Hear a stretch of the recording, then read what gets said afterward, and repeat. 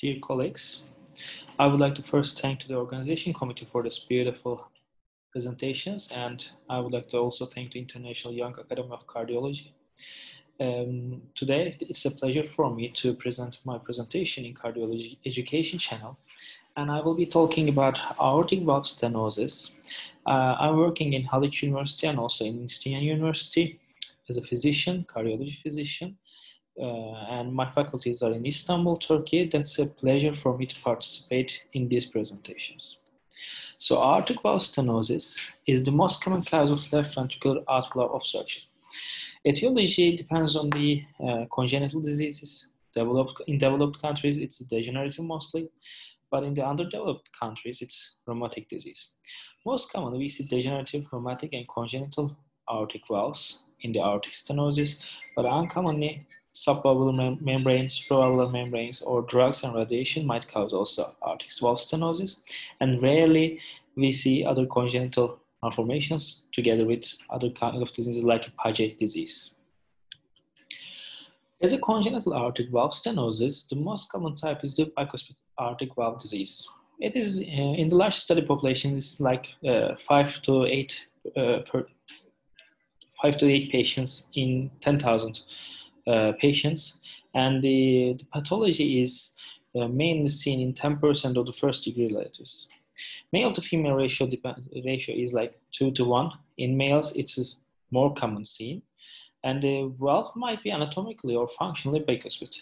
If it is anatomically bicuspid, it's truly only two cusps. But if it is functionally bicuspid, there is an incomplete separation of the one cusp, and that is causing the morphology of the valve.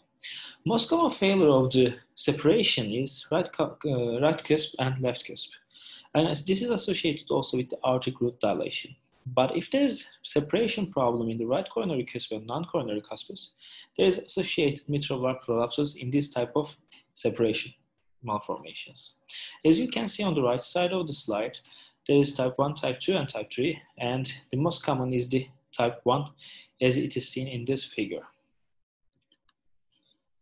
Bicuspid aortic valve disease is most common congenital disease, and in less than 65 years old, the most common etiology is the bicuspid aortic valve disease for aortic valves.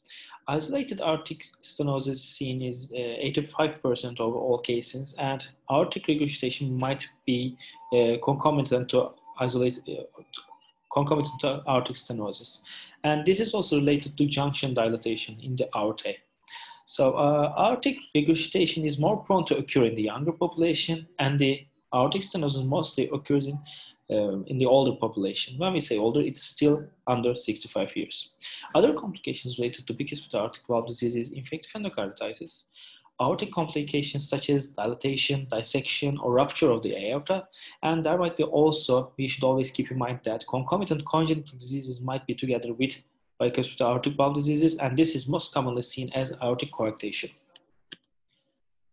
In the echocardiography, bicuspid aortic valve stenosis mostly diagnosed with transthoracic echocardiography, and parasternal and short and long axes are the most useful ones. And calcifications mostly start to occur in the raphe of bicuspid aortic valve. And what do we see? What do we have to detect or look for is position of the commissures, type of the bicuspid aortic valve, opening pattern of the commissures, raphe presence, leaflet mobility, aortic root and aortic measurements, and also search for other malformations coexistent with the bicuspid aortic valves. As you see in here, we have the parasternal long and short axis of systolic dooming and fish mouth appearance of bicuspid aortic valve in these figures. Another congenital aortic valve stenosis reason is the unicuspid aortic valve. This is more rarely seen, and it is like 0. Nearly like 2 patients in 100,000 patients, and severe form of aortic valve malformation is seen in these patients. There might be 2 types. One is the ecomistral and the other is the unicomistral. What do we say with these? So if there is no attachment to aorta of the valve, this is ecomistral. But if there is one lateral attachment to the aorta, this is unicomistral and more commonly seen in these patients. Posterior Unicommissural opening is the most common, like in these patients we have seen in the right side. In this patient, there is a posterior commissure in the unicuspid aortic valve. This patient also had the aortic stenosis and LVOT obstruction. And this patient also have to be operated, and these are the echocardiographic evaluations before the operation. Another congenital aortic valve stenosis is the quadricuspid aortic valve disease. This is more rarely seen than the unicuspid one. And the important point in these patients are the equality of the cusp areas. If there is equal areas in the cusps, this means more normal function than the others. However, if there is equality changes between the cusp areas, that might cause early occurrence of complications in the aortic valve or in the aorta. If there is 4 equal size of cusp, there is mostly normal function of the aortic valve in the beginning of life. But afterwards, we see mostly 75% of aortic regurgitation, and in these patients, the isolated aortic stenosis occurs 1% in every patient, and mostly we see aortic regurgitation. In these patients, if we see an aortic stenosis, at first it starts with the aortic regurgitation mostly, and afterwards it's changed to aortic stenosis. And together with that, we see 8% of patients in these patients. Other things that we should be considering is the subaortic or supravalvular obstructing lesions. For example, another point is congenital aortic valve stenosis might be caused by subaortic membranes. As in these patients, the LVOT was obstructed, but the valve is okay.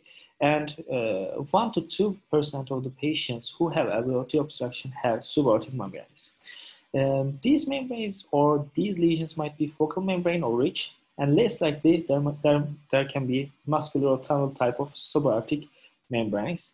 In these patients on the right side, we see subaortic muscular membrane that has causing obstruction in the LVOT together with the mitral regurgitation.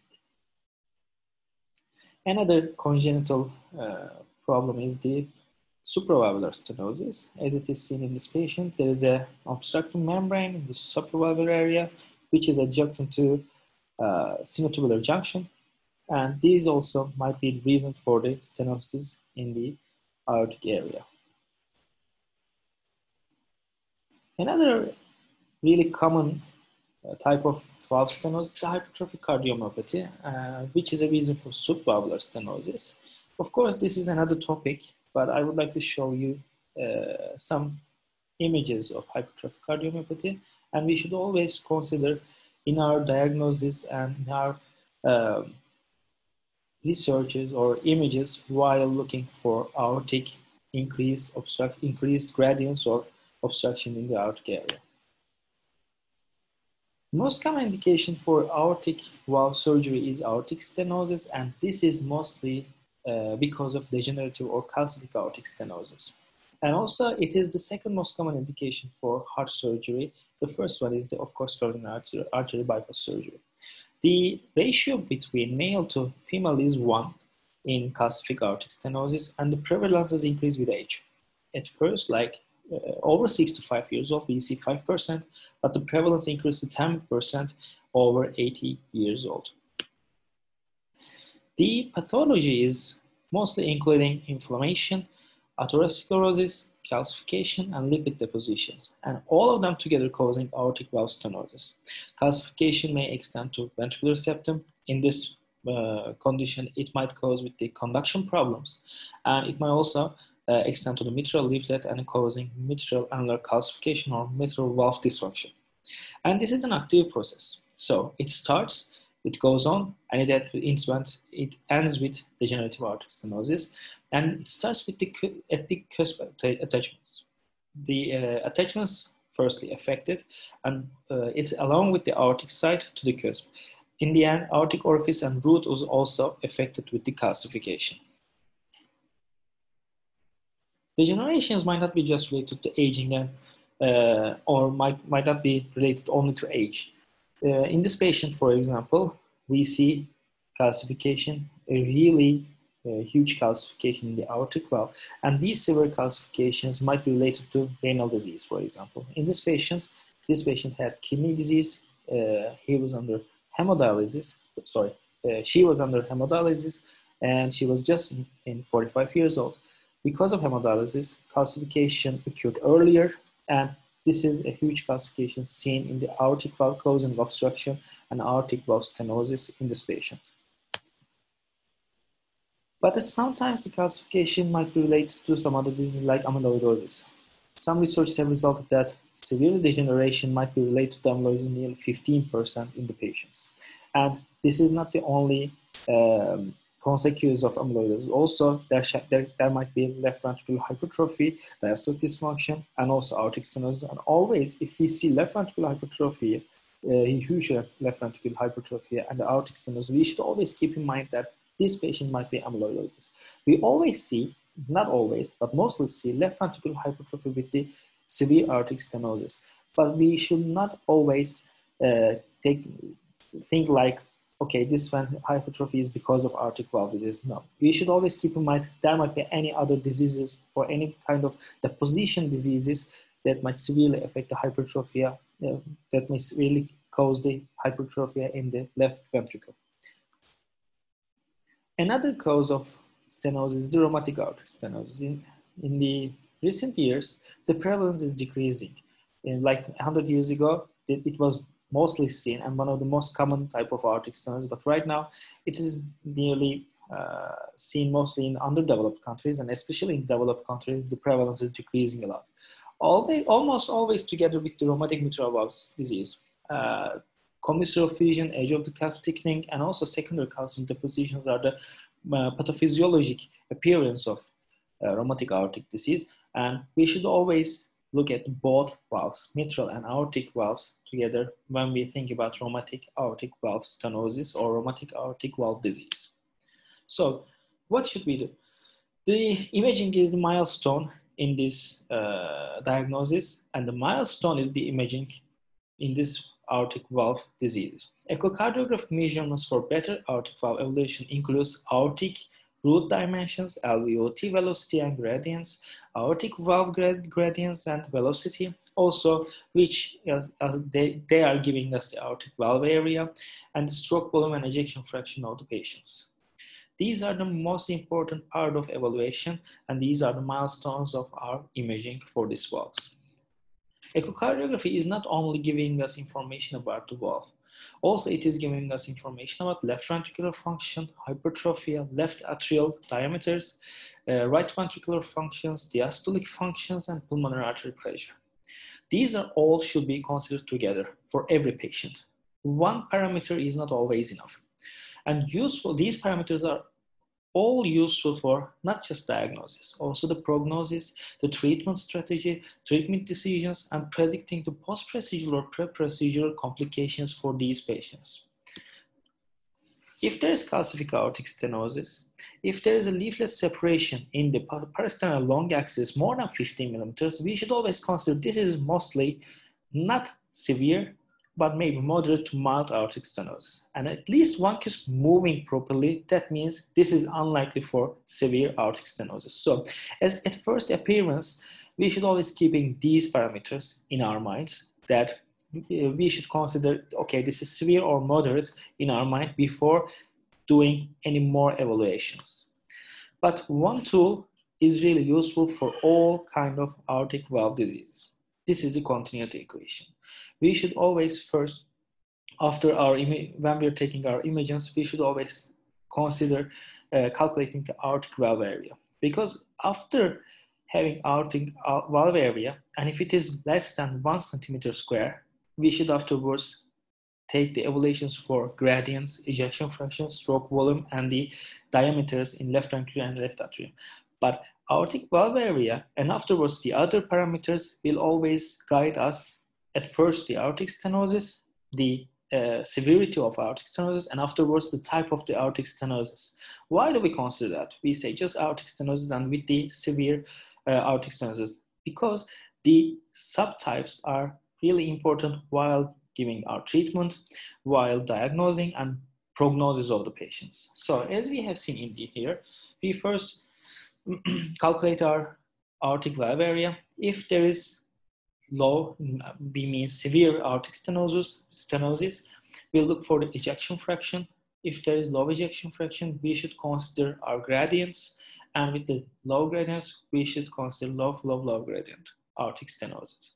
But if the ejection fraction is more than 50%, but the stroke volume is low, in that condition, we should consider paradoxical aortic stenosis. But if there is normal ejection fraction with normal stroke volume, this is normal flow, low gradient aortic stenosis.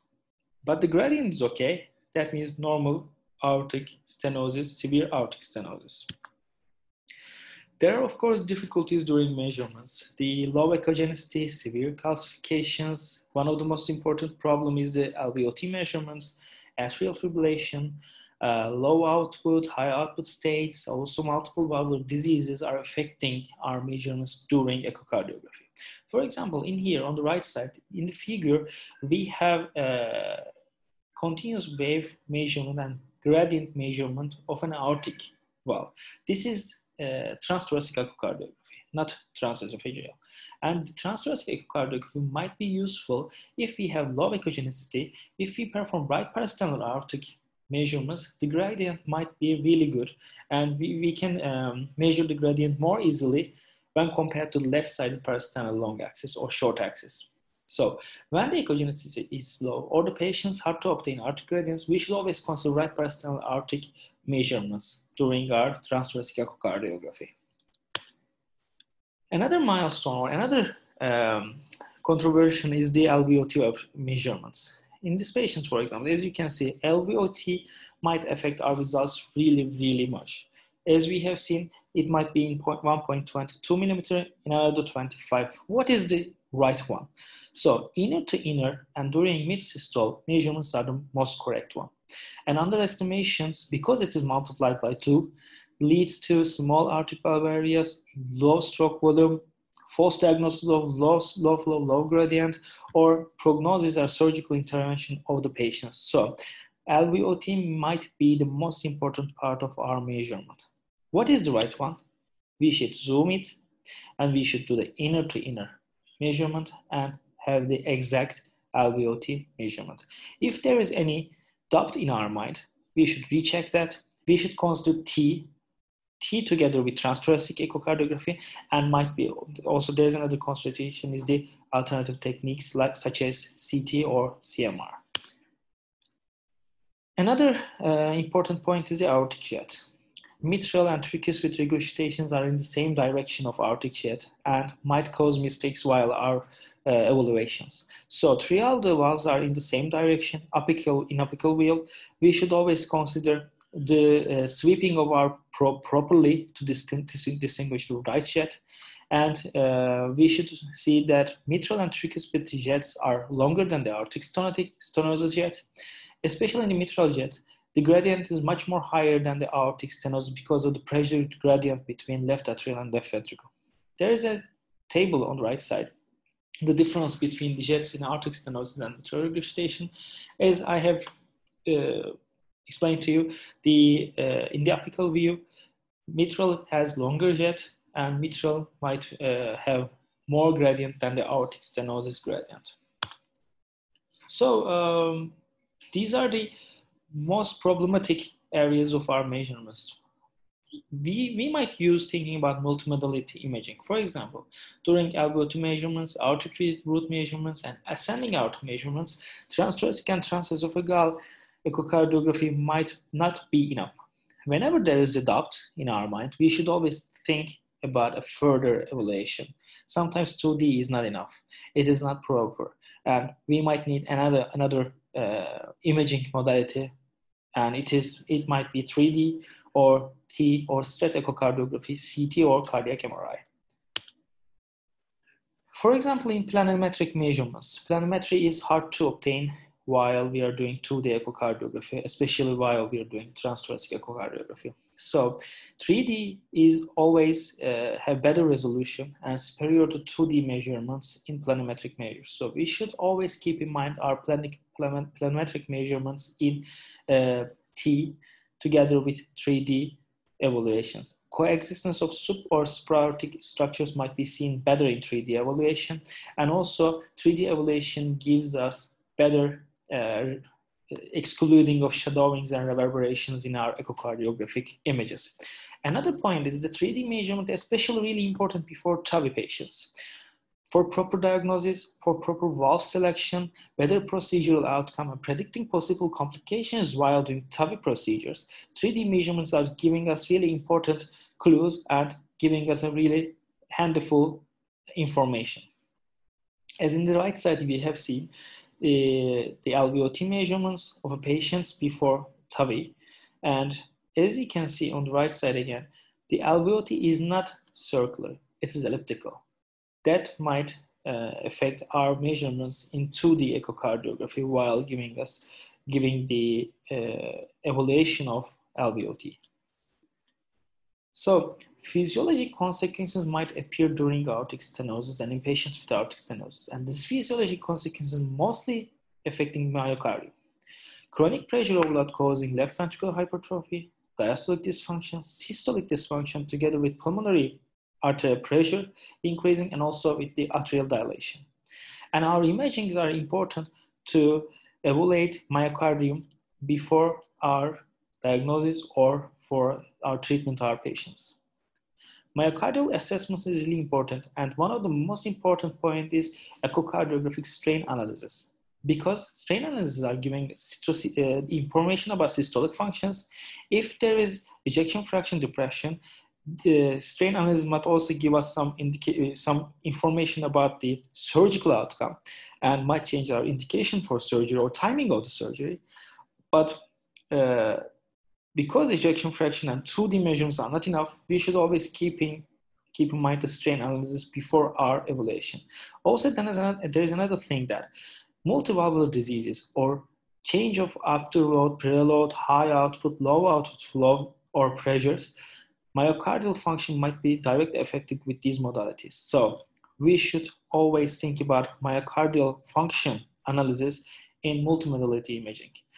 If there is any ejection fraction, if there is an adopted ejection fraction, we should also decide how to use strain and how to use 3D ejection fractions in our imaging and in our diagnosis. Strain analysis is also important that global longitudinal strain was found decreased in patients with asymptomatic aortic stenosis. Right now, when the patient is asymptomatic, we look for other modalities or other measurements. But strain is giving us really important information about when to consider or how to consider or what to do as a treatment in our patients. Even though ejection fraction is normal range, the GLS, global longitudinal strain, is decreased, and we might think about aortic intervention to these patients earlier than we think. To assess the myocardial function, we should always perform strain analysis to our patients in aortic valve stenosis patients. If there is decreased global longitudinal strain, we should look for the percent or the degree of global longitudinal strain and predict the intervention earlier than we think. For example, in a meta-analysis, more than 8,000 patients, they were asymptomatic and they were diagnosed with the severe aortic stenosis and their ejection fraction was normal. So they have found that when the global longitudinal strain is less than 14.7, it was associated with mortality and mortality with 60% sensitivity and 70% specificity. So this giving us the information that if the global longitudinal strain is less than 4.7, these patients are having worse outcomes when compared to the patients with better GLS. In another study that patients with preserved global longitudinal strain, they have better survival when compared to the patients who have impaired global longitudinal strain with normal ejection fraction and independent of the severity of aortic stenosis. Another modality that we are using is stress echocardiography. Stress echocardiography is important in 3 conditions. One is to accurate assessment of true or pseudo aortic stenosis. We might have normal ejection fraction, but the stroke volume is decreased, and we might find that aortic valve area less than 1 centimeter square. In these patients, the gradient might be less than 40, so we perform stress echocardiography. If the aortic valve area remains the same, but the gradient increases, we think that this is true and severe aortic stenosis. But the gradient does not increase and the aortic valve area increases. This gives us a pseudo-severe aortic stenosis, and this is totally changing our approach to this patient. Another using point of stress echocardiography is the surgical outcome of these patients. Contractor reserve is really important before the procedure. We know that contractor reserve is, if there is no contractor reserve, the surgical outcome is worse. And we perform stress echocardiography for contractor reserve. If the stroke volume increases more than 20%, these patients have contractor reserve, we believe, and the outcome of the surgery is better in these patients. Another third point for stress echocardiography is for asymptomatic patients. Asymptomatic aortic stenosis, severe aortic stenosis, these patients should also be evaluated with stress echocardiography as well. But another evaluation for these patients is the cardiac MRI. In the near future, with the EVOLVE study, probably the results will be announced, I think, 2024. It has been evaluated the role of cardiac MRI in these patients. But we know of that in the study, if the ejection fraction is normal and the patients are asymptomatic severe aortic stenosis, if we have decreased global longest strain, we should consider MRI. If there is any presence of late gadolinium enhancement, abnormal T1 findings, or elevated extracellular volume in cardiac MRI, this is giving us this myocardium is affected really much, and these patients should be intervened earlier than we believe. If there is no myocardial abnormality, we might follow these patients 3 to 6 months. But if there is myocardial abnormality, we should consider earlier intervention in these patients. In summary, echocardiography is the milestone of diagnosis of aortic stenosis, but is not enough. Multimodality imaging is important. Transthoracic echocardiography, transesophageal echocardiography, stress echocardiography with the new modalities, diagnosis, treatment, prognosis, decision-making, they all best have been done with all modalities together. Combination of all findings is important. The one finding from one imaging modality is not enough. Always combine, always support each finding with other modality, and always consider additional imaging modality if there is any doubt in our mind. Thank you for your attention.